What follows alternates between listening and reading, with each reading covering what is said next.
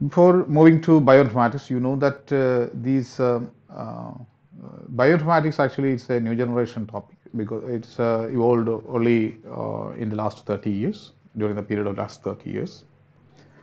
And you know that there is a large surge in the production of data in the scientific field, not only in biology, in every field of research, we have accumulation of a large quantity of data, which cannot be handled manually, like that of the previous or old days. These type of data that in the case of biology includes the sequence informations and literature informations, then structural informations, everything related with all and biological activities, networks, pathways, all such type of informations were accumulating in such a manner or in a logarithmic scale, so that handling such data is not possible in using a manual method. Somebody else is also joined. Okay. Now, for handling such data, now we have various technologies available, including the advancements in the computational science and data management, computational biology, etc., which will enable us to properly organize and handle our data and retrieve useful information from that. Now, when we talk about such handling of large or enormous quantity of the data and knowledge management or information handling, I want to differentiate between some of the terms that is used in knowledge management. It will help you to understand because we are actually using a computer or an artificial intelligence for storing and data, generating information, and even predicting something. So normally it is done by the human brain. And now if you are transferring such jobs to a computer or using a machine, then we have some you know that there are some limitations for the machines. It is not as intelligent as human brain. So then the machines or the computers needs to be properly programmed in such a way that it will handle the data and your information is properly processed and generated, and even the predictions from that information is properly arranged. That's a part of the artificial intelligence. So the knowledge development in humans, it is having various stages. We will see that, and that includes various acquiring higher levels of knowledge and ultimately reaching a stage of wisdom. And that type of higher order organization of knowledge management in computer science is required for a proper and efficient handling of such data, not only biological, every field of science where data is available. So you can see that some of the statements were mentioned here, like a collection of data is not information. A collection of data is not an information. There may be data, but that may be useless if it doesn't have any usefulness. So that means an information is something or data with usefulness. So data is information without without the usefulness. Data is information without usefulness. But if there is usefulness for the data, then it becomes the information. Okay. A collection of information is not knowledge, and a collection of knowledge is not wisdom. A collection of wisdom is not truth. So there are various sayings like that. Because with every stage, there is a higher order of organization of such a data and information and this knowledge management. There is a hierarchy of organizing these things in the proper order. So the information is knowledge without insight. These are some of the quotes that is available. Now you can see that the data is actually just they are represented as symbols, whereas because it doesn't have any meaning as such. For example, you are marking your attendance in a register, and maybe you are arranging, you are scribbling something in your notebooks. Everything is data.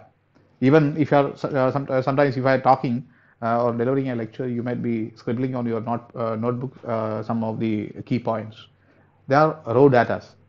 But if somebody else is just looking into that book and see that there may be some remarks which is marked by you, that may not be a proper information for the other person, because it's only a raw data that needs to be processed to generate an information, to generate something useful. For example, if you want to answer a question from the notes that you are or the data that is scribbled by you in your notebook right now, you need to properly arrange it, organize it, and generate some information so that you can answer that question subsequently asked in an examination question paper.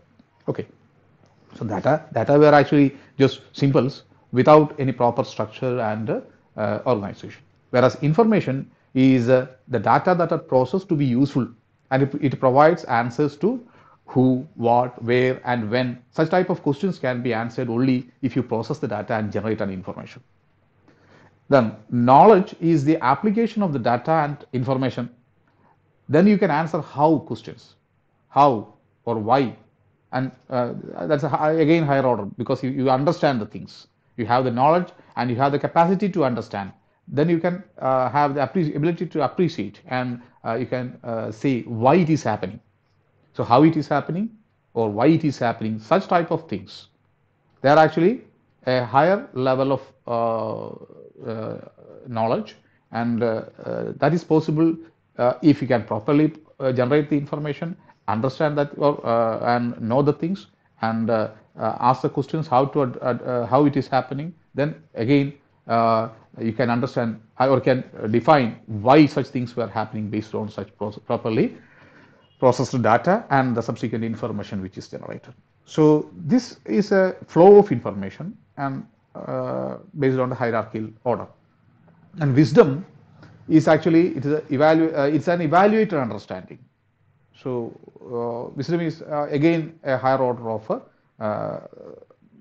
knowledge management.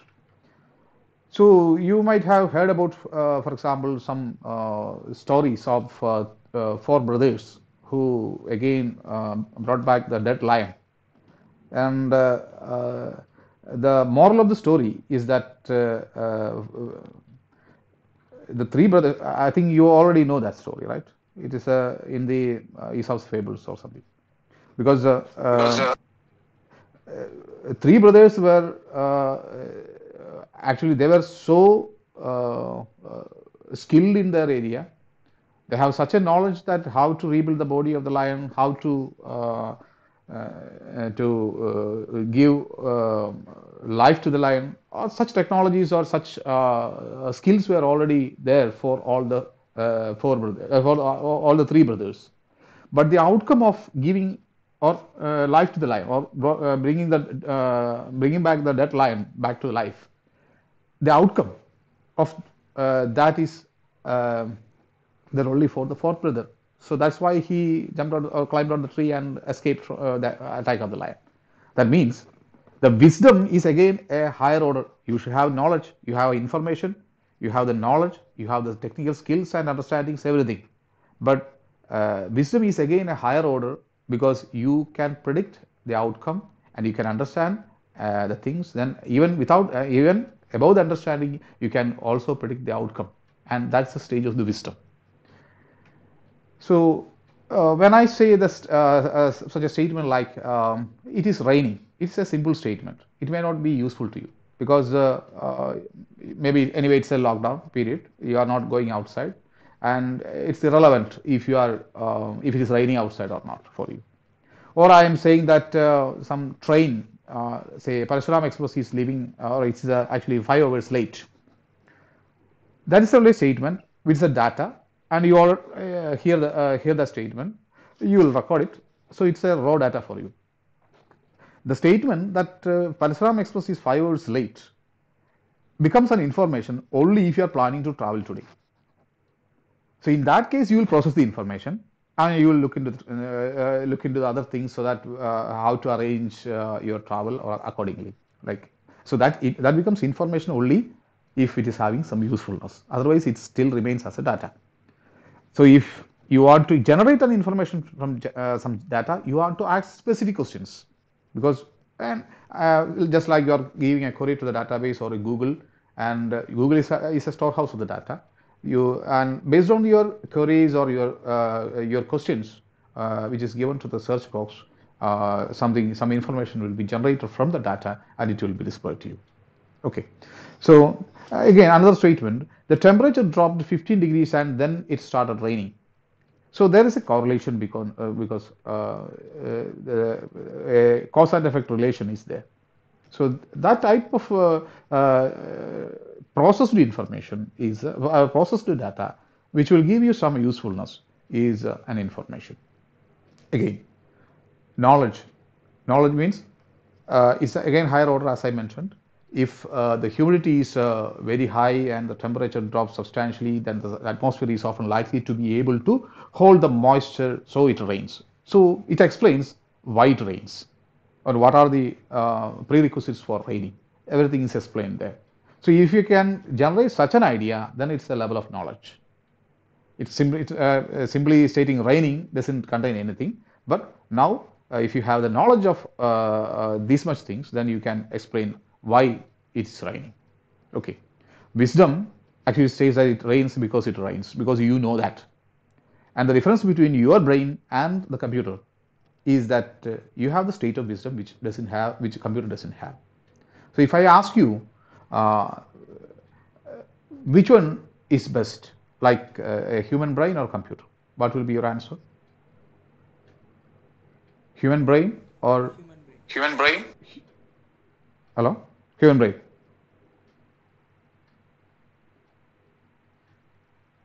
Which one is which one is having better capacity? Human brain, of course. Why it is so? Because we made those computers. Oh, of course, but you know that, for example, when we come to some complex calculations or processings, the computers are much quicker and faster, right? Yes, sir, but there has been records that enable people to do mathematical solutions faster than supercomputers, right? Maybe there are some exceptions, but it's not for all the cases. But it's not like that, because I will explain you how it happens. For example, uh, human brain is actually a parallel system. We works on parallel programming. In computer terms, we have a serial thinking and parallel thinking. Serial thinking, normal computers actually they, or a single processor of a computer, a single processor which performs a single task. Actually, they read only zeros and ones, power on or off, yes or no. So that is the, and it based on different conditions. You know that every computer program works on yes or no conditions, and if it is yes, you will follow this path. No, this will not. So there will be a flow chart for the computer program to work. So based on which it performs step-by-step operations, and finally it reaches a conclusion. So that may be fast, because based on the computational power and other things, it may be fast. If the computer want to perform multiple tasks at the same time, now you have multiple processors. You may have 8-core processor or 16-core processor accordingly. For a supercomputer, you have as many processors that is available, which will give you some amount of parallelity. But in the case of human brain, what happens is that we have the neural network. Our processing is uh, parallel. Parallel means if I am asking you to just go outside and look into the sky and tell me, is there any possibility of rain today? How much time will be taken by you to predict that one? Um, if we are just inside, No, maybe no, you a just couple of look into the sky. Where is that? You're less outside, than a okay. minute. Okay. Yeah, yeah, after looking into the sky, when we start the observation, you know that, right? Within seconds, you Yes. know that. Okay, you know that within on the site of or on observing the sky, you feel the entire climate, like the clouds, whether it is sunny or not, whether there is wind or not, and you feel the things. You are not processing it one by one, like just like a computer things. Usually, we have the supercomputers for predicting such climates, and which will process these things parallelly using parallel programming algorithms and multiple processors. But it may take that much time. But for you to understand that things, you just look into the sky and you know, because your brain parallelly processes all these things. And that happens whenever you have a specific context based on your knowledge levels and wisdom. You understand the situations and you are not thinking one by one. So, uh, if you are placed in any particular situation of life, you will know what to be done next without much thought, because you have the knowledge and understanding of all the existing conditions, and you are not thinking whether it is to be done yes no, or whether the next step is to be done. It is not like that. Based on your knowledge and experience and wisdom, you know what to be done as the next step, because and while taking the decision, you considers all the possible, maybe thousands or millions of possibilities available, and you know the things. And that level of knowledge and accumulation and generation of wisdom is the ability of the human brain. So we can say that human brain is much faster because we process the things parallelly. And Yes. for that, normally the computers require very much higher computational power, and then only it will take much more time. So you can always appreciate the ability of the human brain. So Yes, this sir. is the data management system in which the data is at the lower level, and with increasing understanding, we can generate information from the data. Then again, if you understand the patterns, then you can generate knowledge. And with the increasing connectedness, you can have, if you understand the principles, then you have the wisdom. And always there is a saying that truth lies somewhere else, because understanding principles and other things as in a scientific way, maybe a believer may not accept that one, because based on the understandings and principles and other things, using the scientific procedures, etc., maybe you will not define God, or you cannot connect these two. So truth may lie somewhere else, because science works on actual observations and interpretations. Maybe after a few years, if you have a better technology to understand other things, like a new form, like new elements, or new dimensions, etc. Maybe there is something else which needs to be discovered. So science doesn't close the door for higher levels of wisdom and possible ways to reach the truth. So science never say that it is true. It is as per our understanding, this is a condition. That's the only statement of the science. And there is no truth for science. Truth may change according to your understanding. And if you have a better understanding and better tools, better instruments, you will have a higher level of knowledge development. And truth is actually, as scientists, we will not use the term truth. There is no absolute truth. So this is knowledge management, and why I show all these things is that using the computers, we are trying to process the data, generate information, and if you understand the patterns, just like protein structure prediction, etc., you can generate new knowledge. And present bioinformatics actually reaches up to only that level. And by understanding the principles and reaching a higher level of wisdom and etc., were not actually attributed to the computers, and for which you require a human brain itself. But the data storage, processing, and generation of the information, and even prediction of some patterns and other things, which is actually a new knowledge development, just like computational prediction or drug discovery, etc., which we will see in the subsequent lectures. And up to that level, it is possible to organize your data using such computers and technology or computational biology. So this is the knowledge management system, and I just want to give you a brief introduction on that. So this is another table during the data processing, unfiltered data. That was in the 1950s and 60s, and 70s and 80s we have information management systems, and again 90s we have the knowledge management systems, and knowledge ecology, intelligence, wisdom. So this is the same hierarchical order.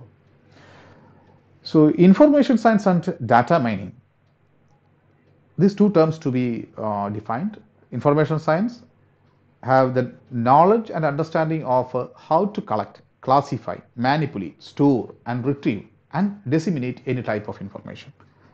May not be biological. So information science handles data, and there should be provisions for the knowledge and understanding on how to collect data, classify data, manipulate and store data, retrieve data. After storing, if you want to generate some information, then you have to retrieve the stored data, then disseminate any type of information. So these type of processes were actually coming under the purview of information science. Whereas data mining is another term, and the process of extracting patterns of data. Data mining is the process of extracting patterns from data, so that we can generate information on higher level of understanding. Data mining is becoming an increasingly important tool to transform the data into information and knowledge.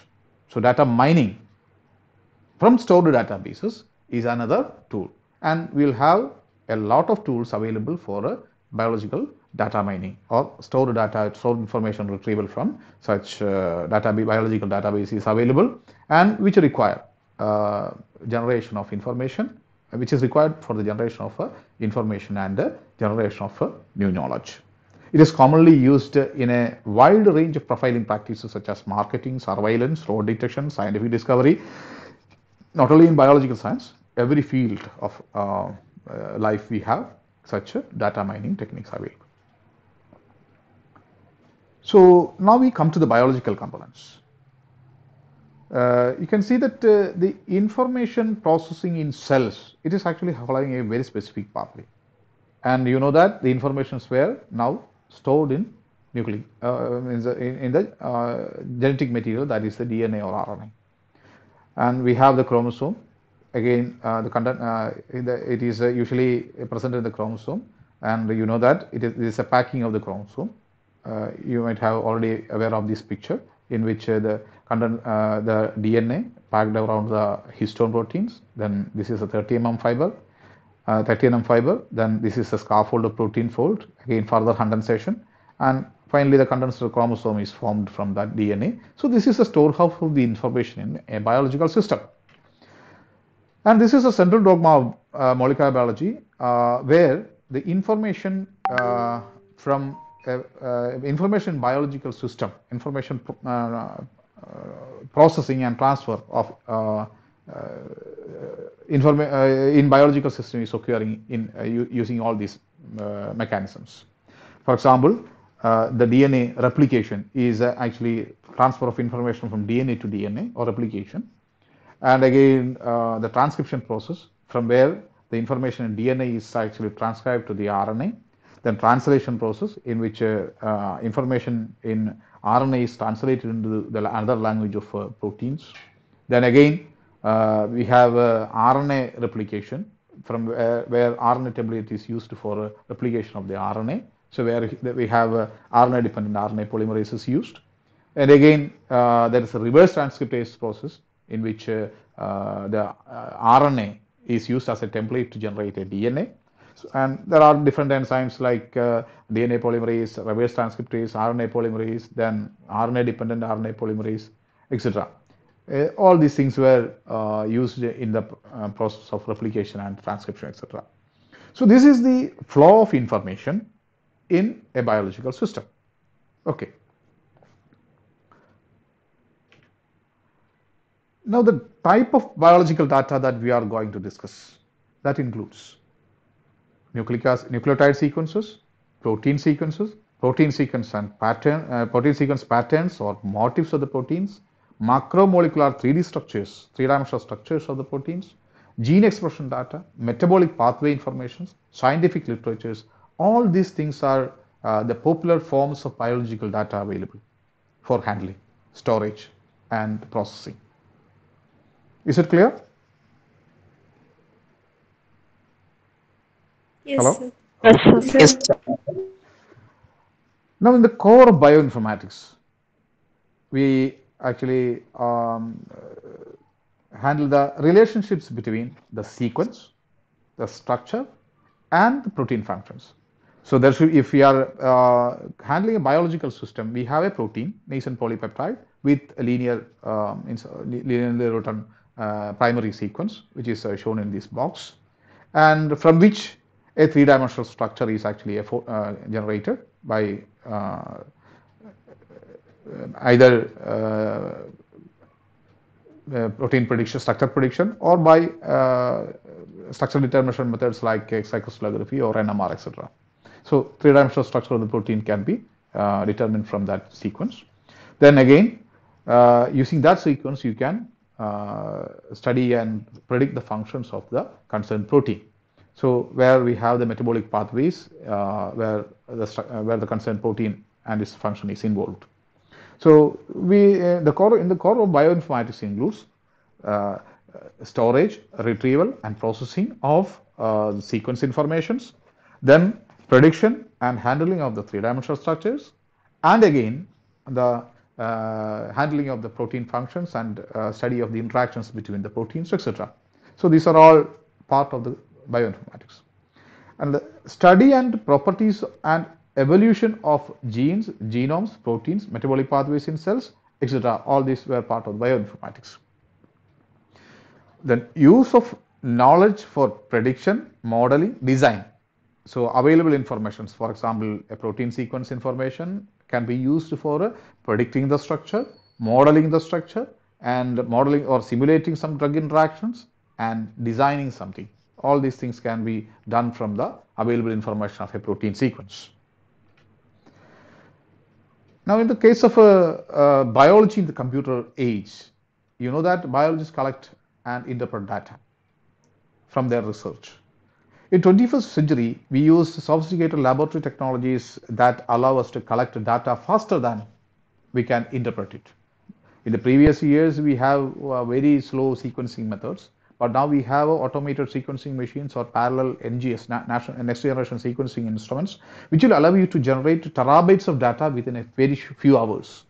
So the data generated by such larger machines nowadays is that much higher that even using a machine, it will take much more time to interpret that data, to process and interpret something from that large amount of or enormous amount of data nowadays is quite difficult. So how do we figure out which part of DNA control the various chemical process of life? So we have a larger DNA from the genome or a genome of a new organism. And if you want to understand which part of the DNA is relevant for a chemical process, for example, which part of the DNA out of a larger chromosome, which region of the DNA is coding for a particular protein, and so that it is responsible for a biological process, how will you determine that? And we know the function, and there is one condition where such bioinformatics is applicable.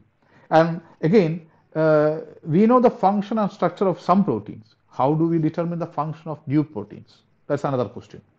Then, how do we predict the proteins? How do we predict it, what a protein will look like from the sequence, raw sequence of a protein?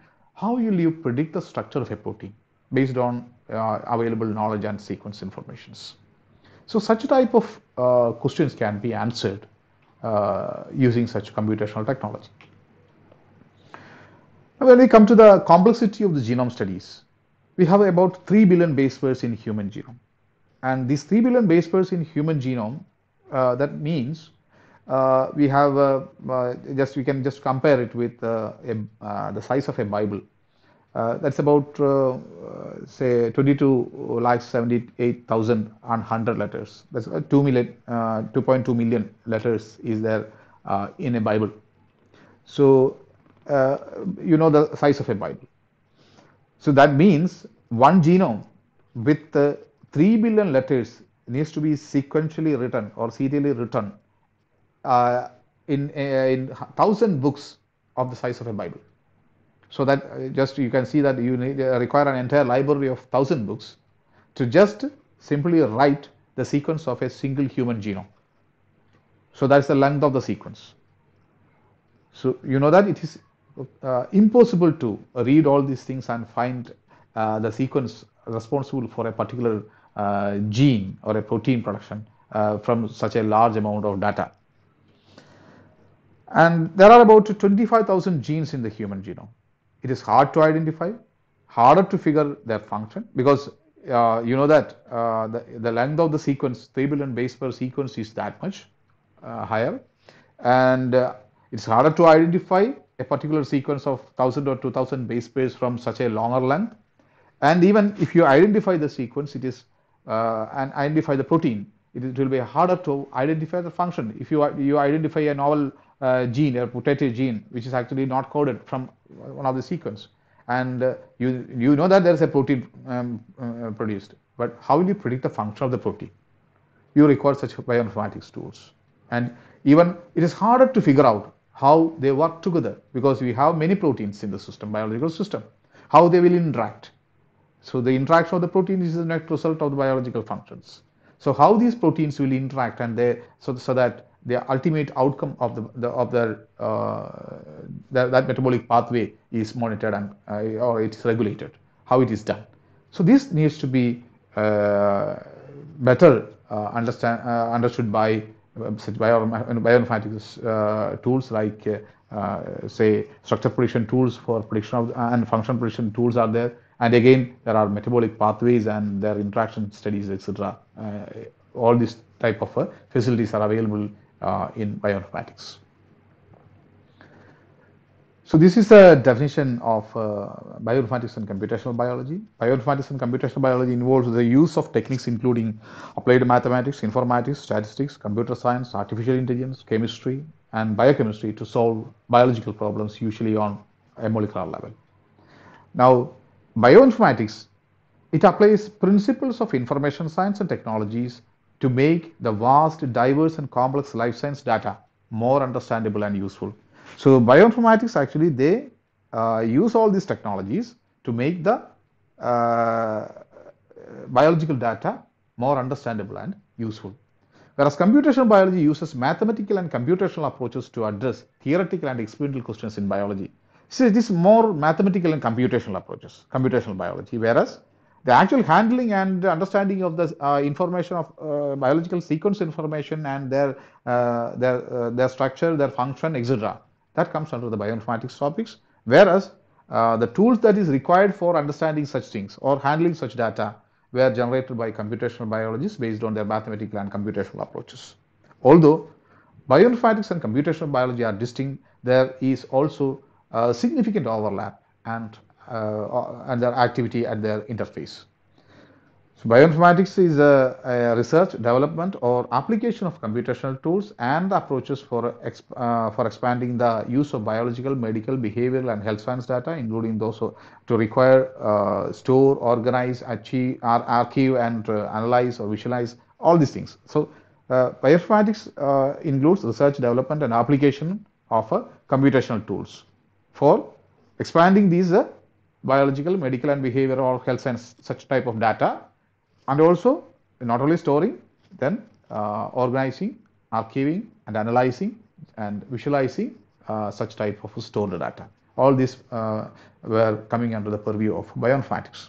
Whereas computational biology, they include the development and application of data analytical and theoretical method, mathematical modeling, computational simulation techniques, and the study of biological and behavioral social systems, etc. Basically, they work on the programming side and development of the tools and techniques that is required for handling the data. So that is the difference between bioinformatics and computational biology. Then this shows the different areas, including computational structural biology, bioinformatics, and systems and mathematical biology. And there is a significant overlap between these areas. So you know that in computational structural biology, we have molecular modeling and simulations of the protein structures and other things. Then protein drug designing and drug interactions, they are part of computational structural biology. So that if you are designing a new drug and testing against a new target, you require computational structural biology so that you can model the structures, try to study how they interact. One drug will interact with its receptor. That can be modeled and studied using computational biology, computational structural biology. Then we have sequence function mapping and proteomics, genomics applications, etc. That comes under the bioinformatics region. Whereas the study of the metabolic pathways, network dynamics, and neurosystems, etc., that's part of mathematical or systems biology. Then there is some overlapping regions like cell simulations, structural informatics, gene expression, microarray analysis. All these things are various areas or overlapping areas of computational structural biology, bioinformatics, and systems biology. Basically, the networks or metabolic pathways were a part of the systems biology. Proteomics, genomics, and sequence-based approaches were part of the bioinformatics, and molecular modeling and protein drug designing and engineering, etc., were basically structural biology. So these are the different terms that is to be that you need to be familiar with in the subsequent sections. So you can say that there are tool users and tool makers. Bioinformatics and medical informatics and public health informatics, etc., where bioinformatics missions, they use the tools uh, available in the field. Whereas the tool makers were the computational biologists who create the databases, the infrastructure that is required, the computer infrastructure that is required, and the algorithms or the programs that is required for processing the data. They are tool makers. So bioinformatics engineers were basically tool users, and computational biologists were actually basically tool makers. Is it clear? Yes, sir. Yes, sir. Uh, I think it's about 1 hour. Do you want to stop right now so that we can continue in next session? Okay, sir.